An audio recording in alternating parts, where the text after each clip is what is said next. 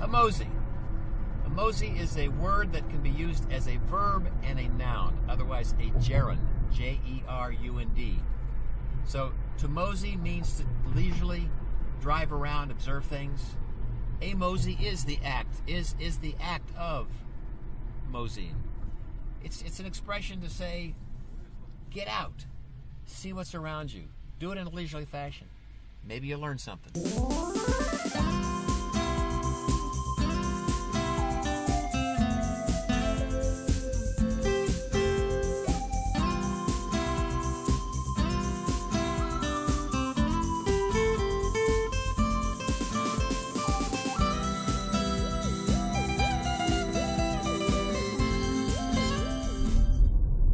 Curious about what your city looks like, you have an interest in knowing more about Columbus, well, take a mosey, and that's what we do on occasion. Right now we're crossing the Scioto River on the Broad Street Bridge.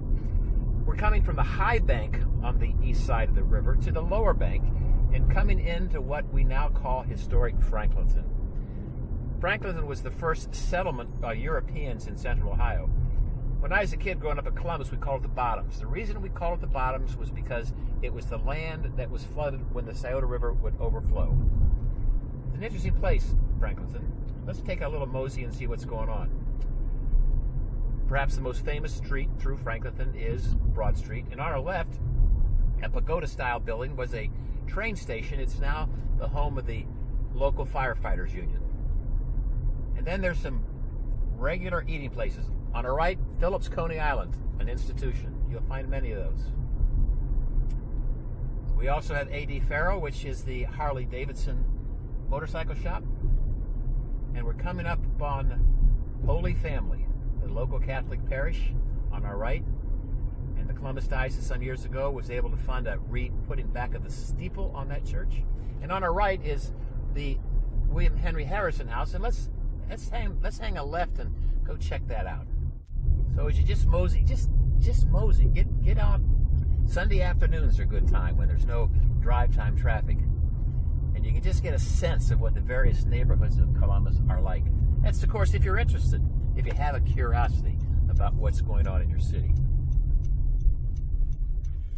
Here's Franklinton Elementary School, but because of the change in population, the loss of density, this public school is now closed. And then here is an interesting site. It is perhaps the oldest building in Franklin County that sits on its original foundation. It's called the Deerdorf House. It's a log cabin. Let's just stop in front of it over here. It'll be to my right, and you'll see the sign. It says, the David Deerdorf House. Now you can see it's in need of repair, and this is an ongoing project. And we're not sure where it's going to end up, but someone has a good intention to try to bring it back.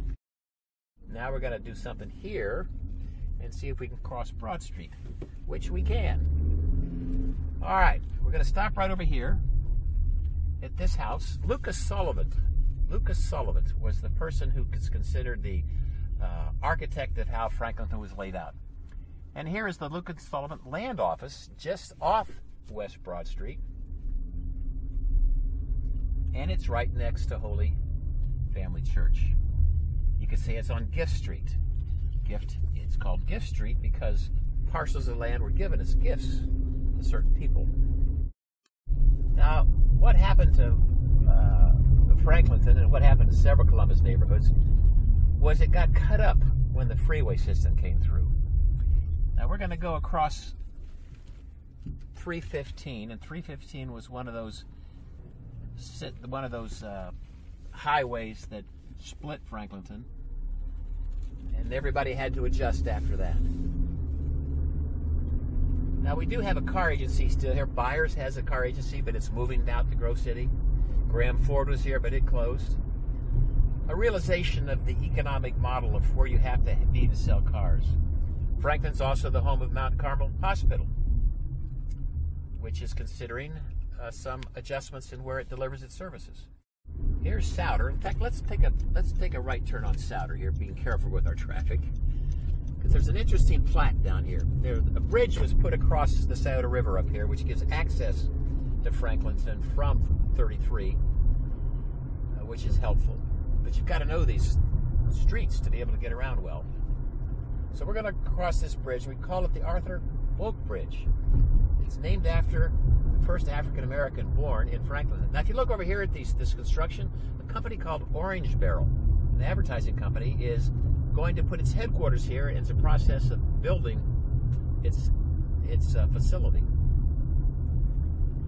Now, if you take a look in front of us, we're crossing the Boak Bridge, the Arthur Boak Bridge. And here's the sign on the right. Again, the railroads are important lines of demarcation in any community. Franklinton, no exception. So we're on Rogers, proceeding south on Rogers, going under the major railroad bridge, and coming into Franklinton. You can see the housing stock. Most of it's wood. Doesn't have the same characteristics of German village, which were built with brick mostly.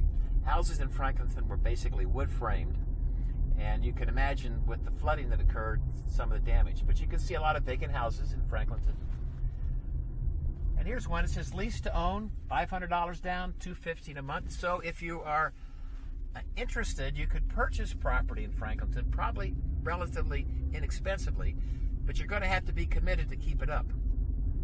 And there is, in some areas, an improvement in housing in Franklinton. But again, look to your right here on Rogers.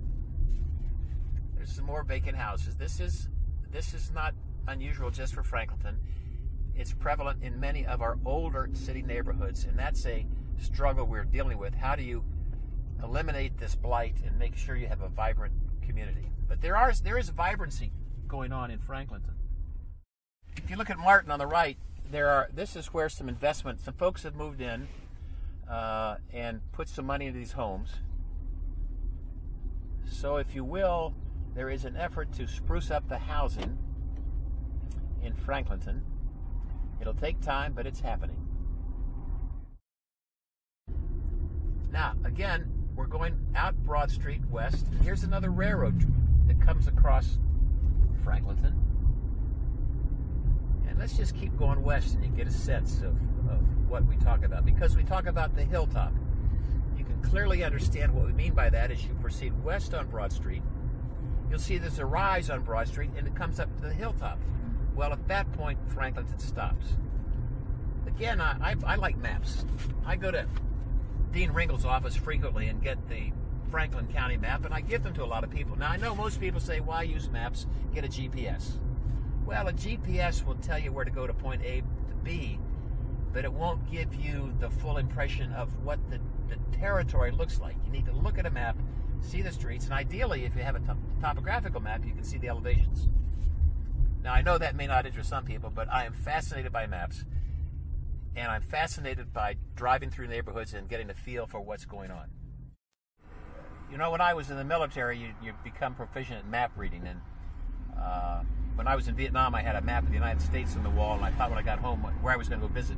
So I have a fascination with maps, maps are items that you can dream with. Where are you going to go? What's there? Who do you suppose lives there? Let's go see. Let's check it out. So that's what we're doing today. We're checking out Franklinton. Now, the thing to note is that there is a flood wall that the federal government basically has built around Franklinton, the result of which has allowed certain types of insurance policy to be secured and buildings to be built that can be different than they were before. If you look to my left over here on the south side of Broad Street, you can see this shopping mall. It's been elevated. Well, the reason it was elevated, to build it there, you had to build it at such a height that if you had a big flood, that would not flood. Right now we are on the western edge of Franklinton, and we're going to mosey. We're going to mosey through back alleys, and we're going to mosey through backs of stores. And what does that tell you? Well, it tells you might get a nail in your tire, which I have done recently and had to get a new tire. But then you can see how well an alley is kept, and how well an alley is kept, or back areas are kept, is reflective of the care people have in their areas. This is not bad back here. There's no graffiti on the wall. There's no trash on the ground. There's no trash around the dumpsters. All good signs that people care about their neighborhood. Now, Franklinton is one of those communities that has not only the recycling you can see, but they also have the 300-gallon trash containers, which means that that container is for 2 or 3 houses. And if you just, well, let's just drive down this alley and come back. So here we are, driving down an alley in Franklinton.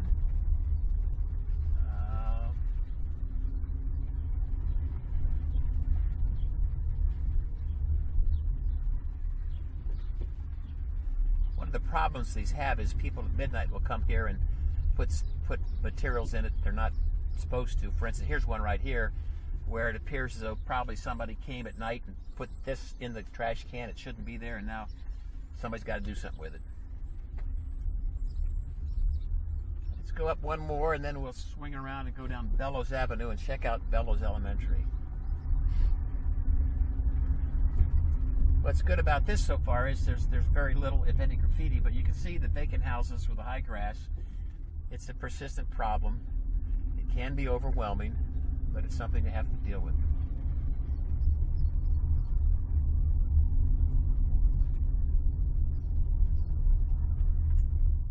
There's an abandoned elementary school down here. It's called Bellows, and let's just take a look at that. This has been vacant for a long time, and it's deteriorating, but then the question becomes, what do you do with the structure? Now, it sits right next to the freeway system, and some folks were concerned that if you put any money in it, the freeway system expand and eventually buy it and tear it down. We're going to go up there and we're going to check out Bellows. But there's the school, and it's been sitting here vacant for years. And it was built, of course, before these freeways were here.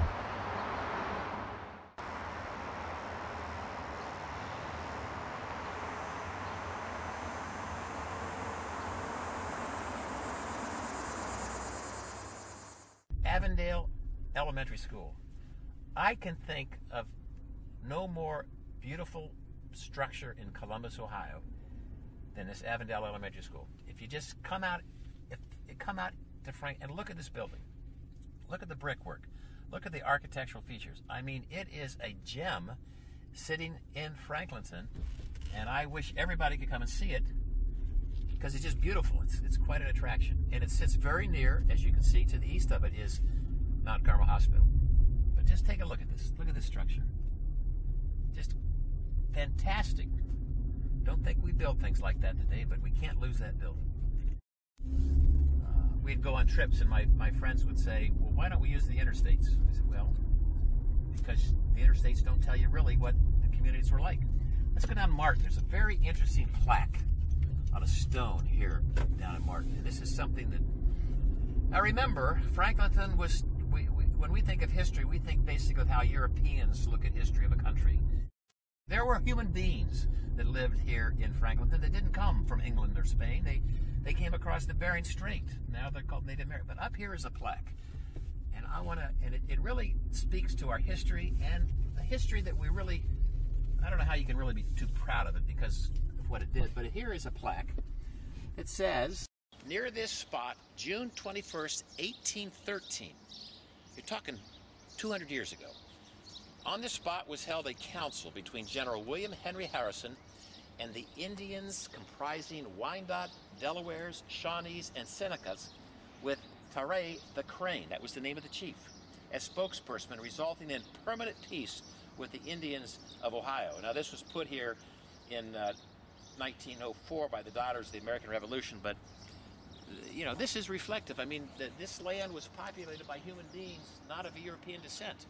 They're gone now, but they had this land first. I'm going to go right in here, and I want to show you another plaque. This is Graham Ford, or what was Graham Ford. It's left. Across the street over there is the old, not being used now school for Holy Family. This is a plaque that probably doesn't get noticed much because who would ever stop here except us? This plaque is to mark the home of Lucas Sullivan, who under authority from Virginia came to an unbroken wilderness and with 20 men surveyed this portion of Virginia military lands. Later, he returned and in 1797 laid out the town of Franklinton. One of the things, when you mosey, you notice things, and sometimes you find homeless camps and people doing things. Let's go over here. I want to show you a hole in the fence.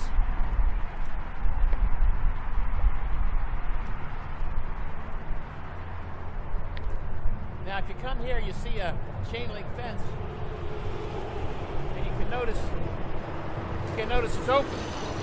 Well, if you look in there, you can see some Bud Ice, you can see some empty beer cans. You get a sense that this was where people came and maybe slept, stayed, hung out, partied. You'll find these things in various parts of our neighborhoods. The other thing you notice is when you have property that's you're not sure to take care of, you start getting high grass. And that could be a problem. We're on Souter, going south. We're going to cross Bellows again. Right there across, that's the Interstate 70 traffic. We're going to go over to Mound Street. Why are we going to go to Mound Street? Because this is where a baseball stadium was. It used to be called the Columbus Redbirds back in the 30s. And then they left town, and then for a while it was the Columbus Jets. Then it became the Columbus Clippers. And then the Clippers moved to Huntington Park in the Arena District. See that old sign, Cooper Stadium, general parking, permit parking? That's now something of the past, because up here is Cooper Stadium. It was named for Harold Cooper, a Franklin County Commissioner and a former president of the International Baseball League. The Franklin County Sheriff used to have an office here. And you can see, we'll show you what's going on. There's some demolition work going on. We'll just drive in here before they kick us out. But there on the right, you can see is some demolition work. Fencing's going on, but part of the stadium has been torn down. Let's get a view here. There you can see it work through there. Demolition crew that's torn down part of the stadium. It was Cooper Stadium. Over here is the Columbus Pride Center. This is where the city, through Mayor Coleman's initiatives, have put a one-stop shop city services, health, code, fire, to try to make sure the neighborhoods are getting the services they need. One of the things our office, the Columbus City Attorney's Office, has as a unit is something we call the Zone Initiative. The City of Columbus is divided into 5 zones by the Division of Police. We have a lawyer working with each zone, and these lawyers are out in the neighborhoods on a regular basis. They go to police roll calls and get to know the police. They work with code enforcement, health department, building department, zoning, and with the civic associations and neighborhood groups. So our folks know what's going on in the neighborhoods, and we listen. We listen to see if there's problems that we might be able to help resolve. A lot of it's nuisance abatement, houses that need to be rehabilitated or demolished, carry-outs or liquor permit holders that aren't following the laws they should. All right, now we're going to go east on Broad. And you can see a lot of these vacant structure, vacant land. That's because a lot of times they have fire in these places. They got destroyed with fire. But you look downtown, you can see the Levesque Tower, you can see the Rhodes Tower as you proceed. I mean, it's flat here. Just think of the side of the river to the left. Think of when the big flood, it just flooded across this land. Again, that's why it was called the Bottoms. Let's go here and show you. Here's here's another element. This is Chicago Avenue Elementary. Now, it was boarded up for the longest time, but now it's had new life. So there, as you can see, someone has found purpose in it, and now they have it alive again, doing a useful purpose, taking care of kids. Now on our left is an example of what Columbus has been doing, which is old houses that need to be demolished are being demolished. And here's an example of a blight being removed from a neighborhood. And the question becomes, now there's a vacant lot. Who takes care of it? Well, perhaps someone who lives next to it will purchase it and take care of it. Then you can see also here on Chicago, there's 1, 2 houses that are boarded up, 3, 4, 5 in a row, 6 houses in a row here in Chicago. So while you can see a success and improvements, then you can see how we have a long way to go. Again, you can see Broad Street is broad, and the issue is trying to get consistent economic development. But to get economic development, you have to have people with purchasing power. People are willing to come and buy from that merchant, buy from that vendor. Where are they going to go shop? Where do you live? Where do you shop? Franklinton has some active organized groups, the Franklinton Board of Trade, the Franklinton Area Commission, the Homeowners Association. So there are people who organize as a community for the betterment of Franklinton, concerned about the residential structures, concerned about the business vitality. This is a cemetery that you wouldn't really know that's here unless you knew it was here. It's the old Franklinton Cemetery. This is a relatively new sign. It used to come out here and there was another sign and somebody stole the sign. But let me read it. It says, this ancient burial ground of Central Ohio was established in a bend of the Scioto River in 1799. The pioneers buried here are about 100 in number. 71 graves are marked, largely by sandstone slabs, many having elaborate carved drawings. Also buried here is at least one soldier of the American Revolution, the Reverend Seth Noble, first minister of the frontier town. In 1811, the first church in the community was built here by Lucas Sullivan. Now, Lucas Sullivan was buried here, but his remains were moved to the Greenlawn Cemetery.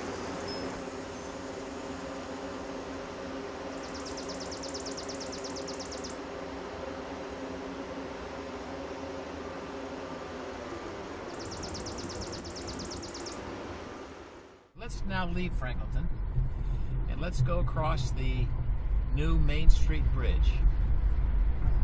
And as we cross, if you look to your left, you'll see Cosi over there. That was Central High School, which is the principal high school that served Franklinton. And that's our tour of Franklinton as we cross the Main Street Bridge, again crossing the Scioto River, going back into downtown Columbus.